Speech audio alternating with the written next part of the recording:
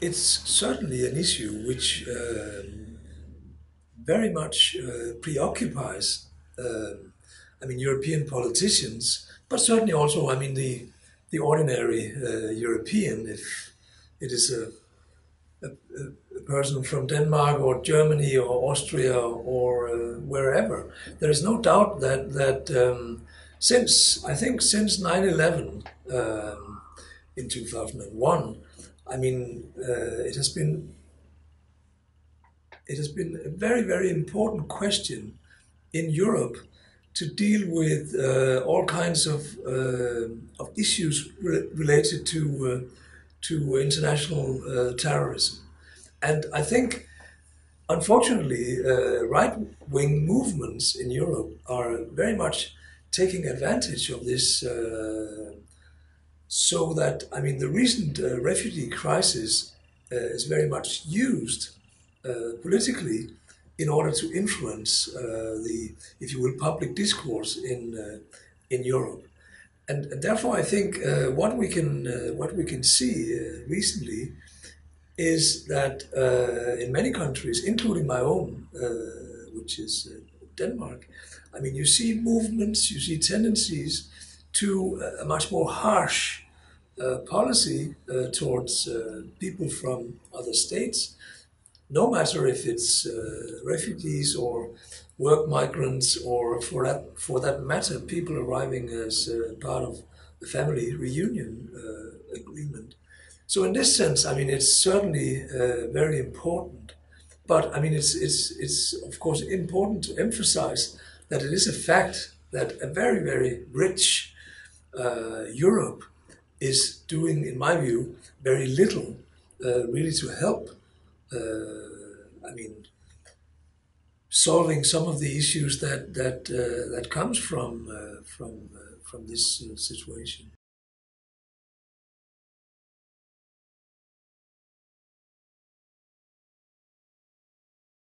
It depends very much on where we are, so to speak.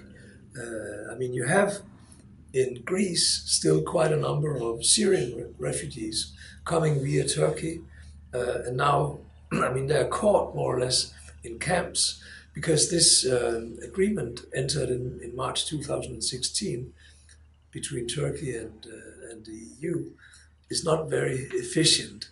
It seems that we ended up in a situation where, Turkey is dealing with the issue for sure and doing a lot of good things for the Syrians. But on the European side, you see problems, and in particular in Greece, you still have a problem there because the conditions in Greece for the Syrian refugees are not too good.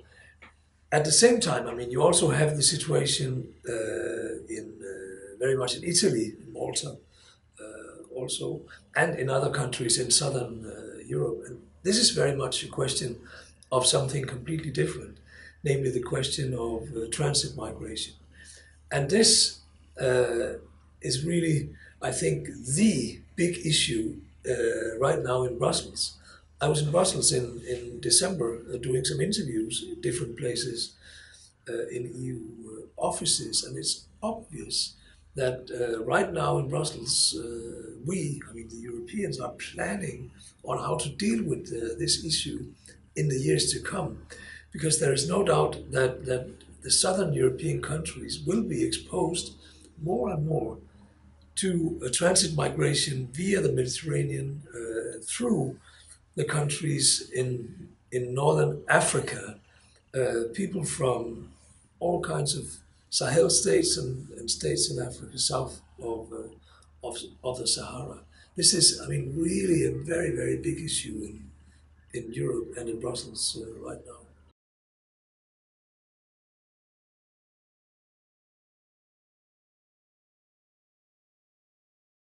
No, it's not dead. No, certainly not. I think one could even say that in some areas the cooperation has been strengthened.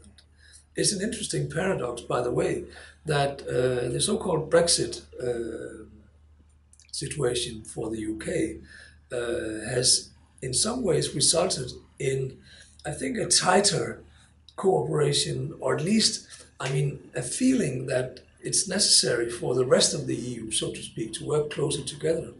And I think that I mean, in many ways, Europe is working close together in connection with, I mean, the refugee crisis, in connection with the necessity of working together within financial areas of different kinds, but also, I mean, related to a necessity of securing a status for Europe in the future.